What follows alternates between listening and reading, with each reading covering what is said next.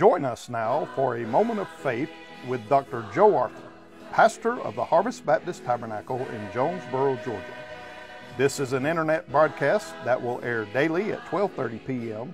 and will remain on our Harvest Facebook page for you to view at any time. This broadcast is to uplift God's children and to remind us all that faith is the victory that overcometh the world. Now here's our pastor with a moment of faith, Dr. Joe Arthur.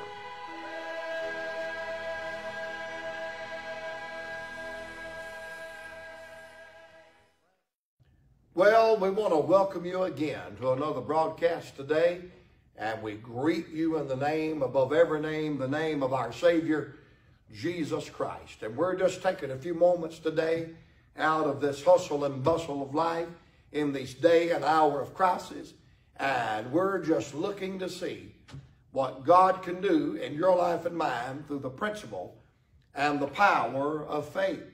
And may we do like the Bible says. May we walk by faith and not by sight. You know, the Bible plainly tells us that without faith, it is impossible to please God. Faith honors God, and God honors faith.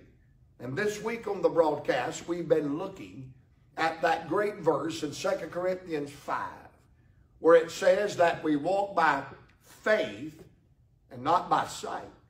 And we've been turning that around and looking at it in a different light.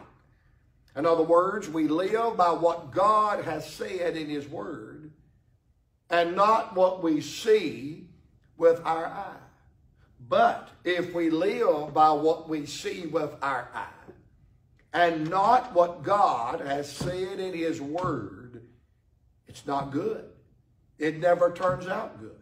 And we've been looking at some characters in the Bible that did that very thing. They lived by what they could see with their eye and not what God had said in His Word.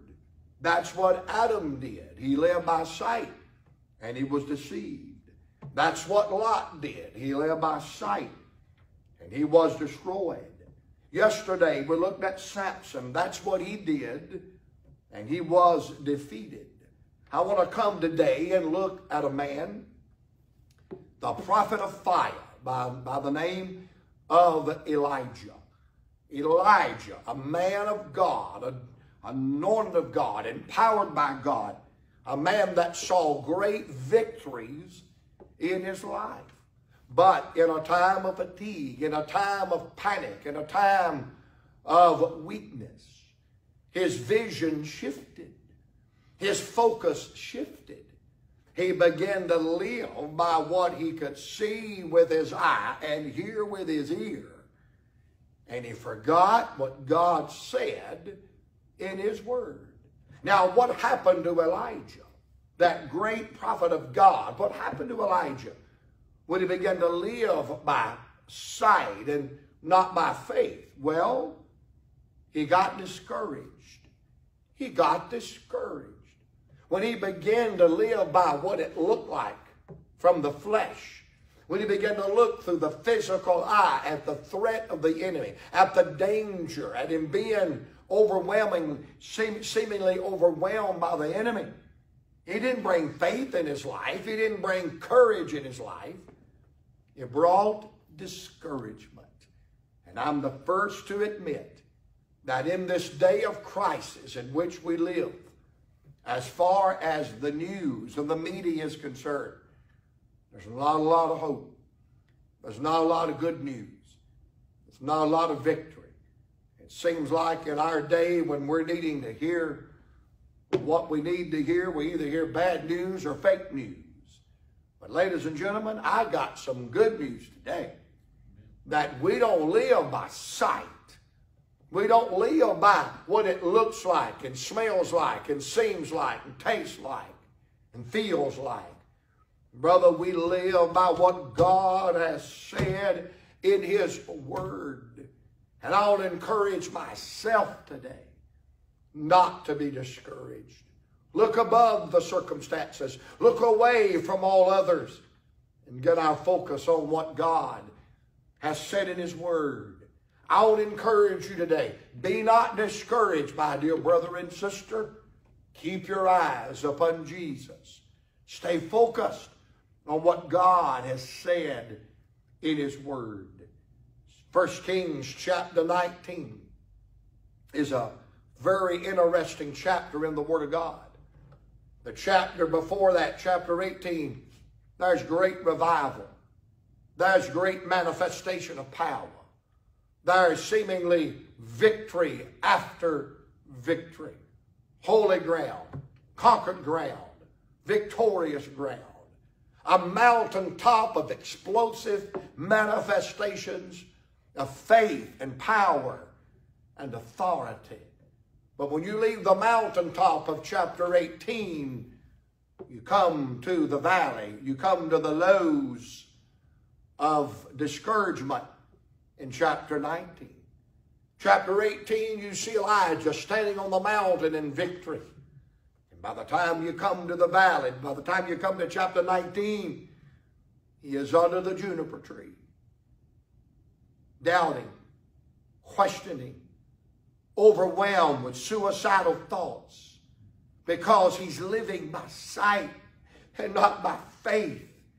And he is so discouraged. Three things about it that I want us to see quickly. Number one, I want you to see this heavy vexation. Here is a man that is vexed beyond measure. Number one, physically, he's wore out. Number two, mentally, he's wore out. Number three, emotionally, he is spent.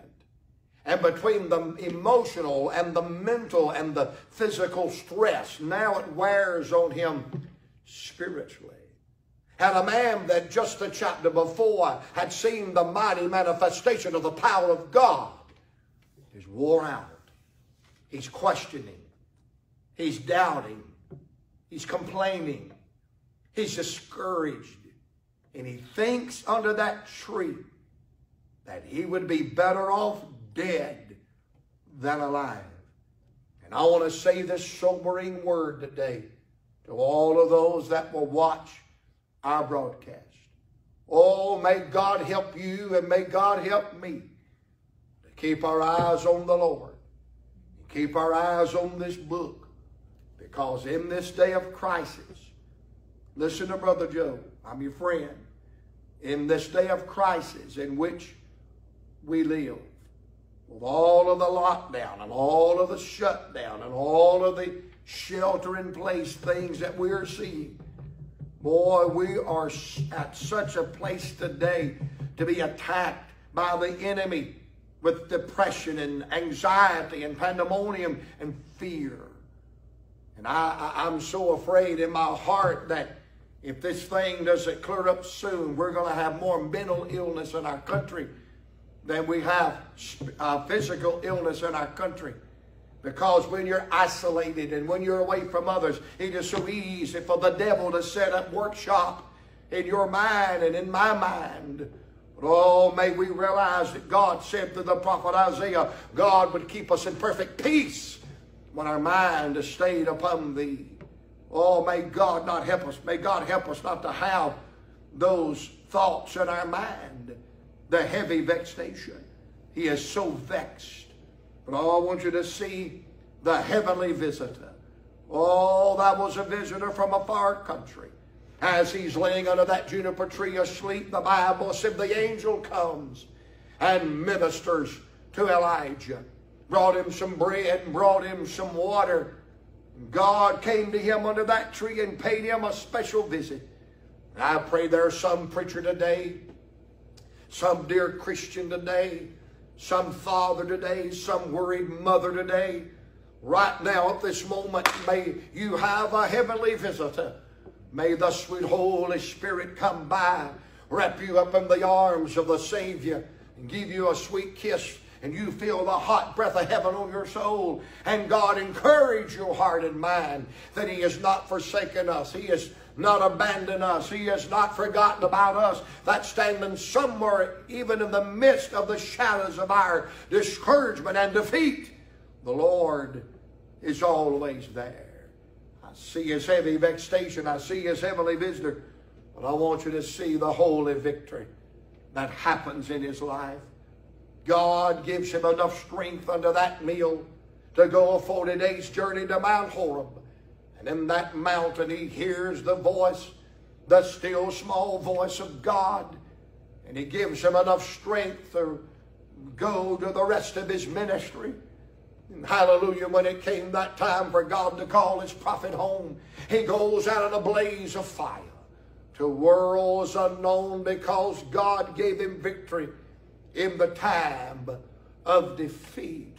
Oh, ladies and gentlemen, let's live by what God said in his word and not what we see with our eye. May God give his people victory over fear and panic and anxiety and discouragement in these days and hours in which we live.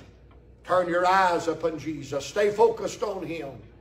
And may God help us today to set before us the joy of the Lord and the victory that God has and is going to bring in your life and in mine. I enjoyed our time together today. Looking forward to seeing you again tomorrow. And let's see what God can do in a moment of faith.